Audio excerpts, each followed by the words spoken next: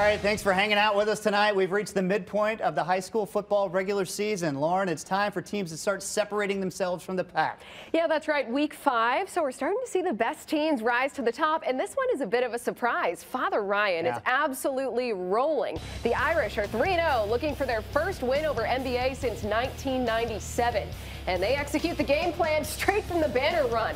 First play from scrimmage, QB JoJo Crump heaves one. He finds his man Charlie Becker in stride. Nice. And the seniors link up for a 76-yard catch and score.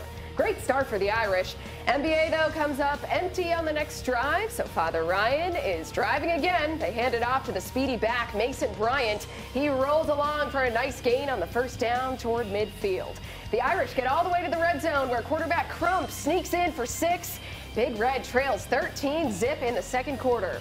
MBA gets it going, though, from short yardage. Brooklyn Davis gets the rock, and he muscles on through. In the end, Big Red holds off Father Ryan 24-20. It's the Irish's first loss of the season.